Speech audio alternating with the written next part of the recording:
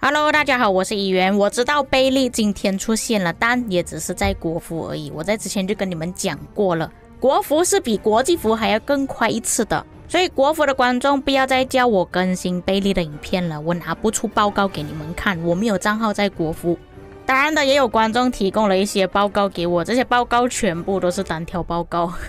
你们看我之前分享的影片呢，多数都是实战报告，我不分享单挑报告的。不过我还是要去看一下他分享了什么东西给我。那他这些分享的报告呢，没有显示争议有多少，没有显示装备还有军器，也没有显示所携带的兵种还有等级。如果要以这个方式去判断贝利到底是强还是不强呢，老实说这个是很难了。他的标题是这样子写的，贝利 P 已经强到令人发指的地步，还不快觉醒，单挑都挺强，团战不更可怕， KVK 大杀器，你值得拥有。我不确定这个玩家对单挑有什么误解啦，其实在 KVK 里面是不可能发生单挑的事情，就算你是找另外一个玩家跟你单挑也好，也不可能只有一对打一对的情况，所以单挑是并不能作为参考的。还有我想说，如果单挑真的可以拿来作为参考的话，哇哦，这样所有的骑兵基本上都可以不用出门了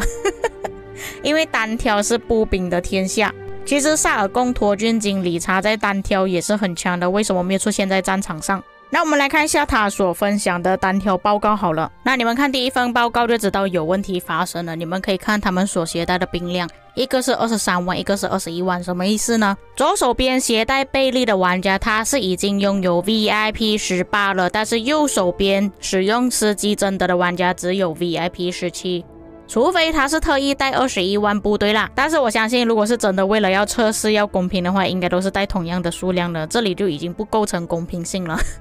你真的要公平，你就应该要找一个跟你一样有 VIP 18的玩家，而不是找一个 VIP 17的玩家。或许做测试的玩家觉得说只是增加了部队数量，影响不会太大，但其实 VIP 18的玩家可以带21万部队的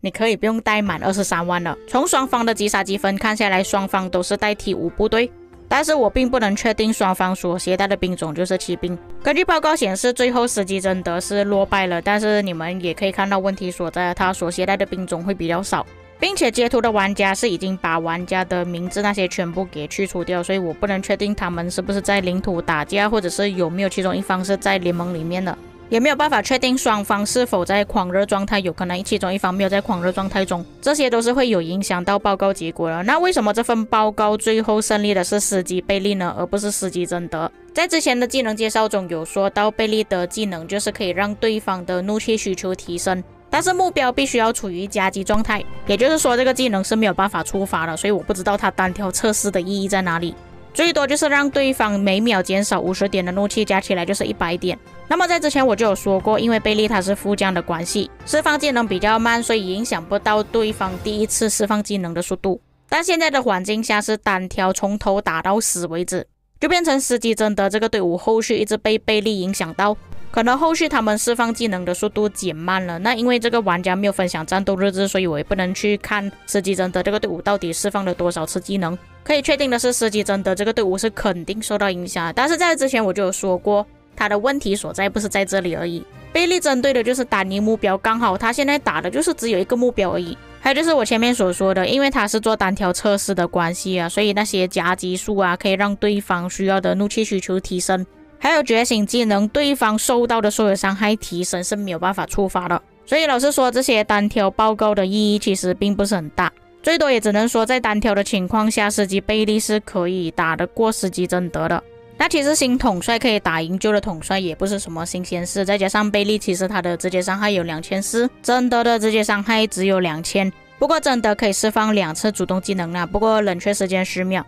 第二份报告终于看到换了一个不同的玩家，那使用贝利的玩家依然是用司机搭配贝利，右手边的玩家换成一个 VIP 18，然后用霍去病搭配贞德。这一份报告出来的结果就比较接近一点，司机贝利剩余的兵量还有 4.5 万。不过说实在，这个报告有点让我感到意外，我原本认为说霍去病贞德可以打败司机贝利，没有想到反而是司机贝利赢了。后来他把司机换掉变成霍去病搭配贝利，然后霍去病搭配贞德，反而他用霍去病搭配贝利之后，这里剩余的部队还比较少一点，也可见得司机他厉害之处在哪里了。他的伤危提升确实是很高，有 20% 的防御力，还有生命值提升。或者霍去病之后虽然技能伤害比较高，但是没有生命值伤危提升，只有防御力提升 35%， 所以才会看到剩余的部队没有像上一份报告这么多。最后一份报告，我不知道发生什么事情啊，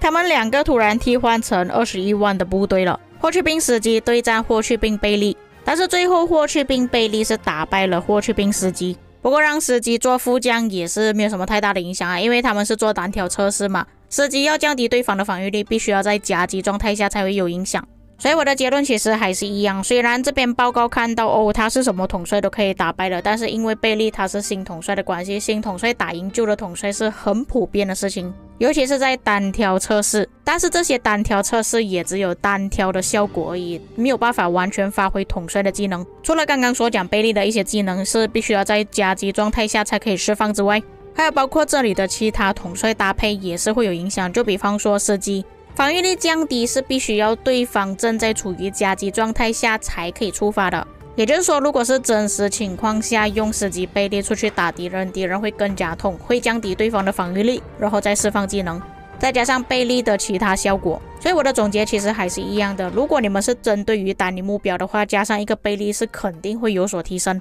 我是真的觉得单挑报告是没有什么意义的，但是有人想要看单挑报告，我这里就分享给各位看吧。那么一整天下来呢，我只收到一份实战报告而已，真的只有一份而已。这份报告也是我想要看到的真正的报告。这位玩家所使用的统帅是贞德搭配贝利，那他的玩法也比较合理一点啊，你们可以看到是连续打很多个敌人，就是尽量不要让自己的怒气断掉，或者是有一些队伍是被 AoE 扫到的，这个才是真正的报告。出来的结果也没有让我太失望，是直接赚了6倍的战损。然后根据击杀积分来计算，对方全部都是带体5，这位玩家所携带的兵种也是全部体5。从画面上看，他应该也是带2队骑兵而已，那可以看到他是用司机搭配威廉，贞德搭配贝利，不过不排除他有可能另外一个队伍是用霍去病搭配其他统帅啦。不过我在之前就有讲过，其实用贞德搭配贝利也是可行的，至少它是平均分配了每个队伍必须要有 AoE，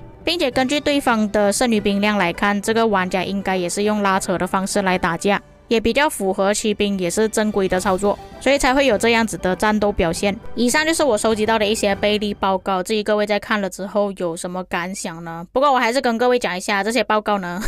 大家参考就好了，尤其是那些单挑报告啊，因为单挑真的不能代表实战。但我也不是一直要强调说贝利很糟糕啦，而是针对于不同的统帅选择，还有针对于玩家而言呢，其实贝利不是优先觉醒的统帅。这里我做一个很简单的假设，你没有诸葛亮，没有刘彻，没有司机，没有霍去病，全部统帅都还没有培养的情况下，你先优先培养贝利，并不会为自己带来多大的效益，这也是为什么大家都会选择其他统帅而不是优先选择贝利的原因。像是自己本身比较强的玩家，再加上贝利就是锦上添花，就比方说你是围棋制的大哥，那你的装备军器那些肯定是非常好的，再加上贝利之后让你去围集结围棋子会有更高的效益。至于其他的玩家就针对自己的需求再考虑要不要去觉醒贝利，或者是等到我之后的测试报告出来才决定。那最后还是要重复那句，如果你是有围棋制围棋节的那些围棋大哥，联赛玩家、骑兵玩家、扫田玩家，拥有3队骑兵以上的玩家，这些玩家都是可以直接去觉醒贝利的。以上就是本期内容，我们下个影片再见。